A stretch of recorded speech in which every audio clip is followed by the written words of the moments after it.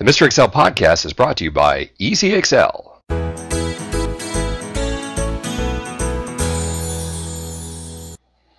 Hey, welcome back to the Mr. Excel netcast. I'm Bill Jelen. First of all, I want to thank everyone for your patience.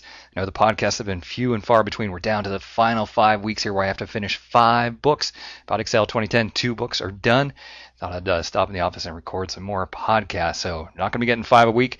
Talked to Mike Gervin. We're going to restart the Dueling Excel podcast again after February 10th. So watch for those. Still try and get you a few podcasts each week, though. And this question came in from Trinidad, the country of Trinidad. I did a seminar there a few years ago. Going to be going back in June. Hey, convince your boss that you should go to an Excel seminar in Trinidad. Great place to be.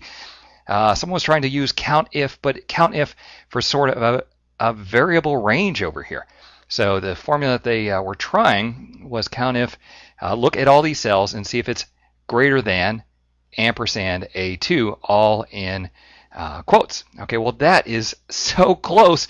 I said you almost had it. What we have to do is we have to concatenate 2 things. We have to take the not greater than, the less than sign, and put that in quotes, just that, and then say ampersand A2 and get rid of that quote.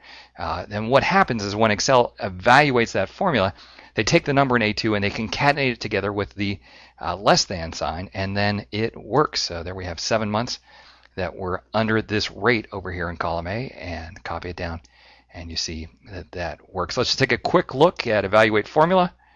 I'll choose this top one, evaluate formula. See, the very first thing that happens is A2 gets evaluated. That's 0.45, and then smashes that whole thing together, and that's how we get the criteria range. So there you go. I want to thank you for stopping by. We'll see you next time for another netcast from Mr. Excel.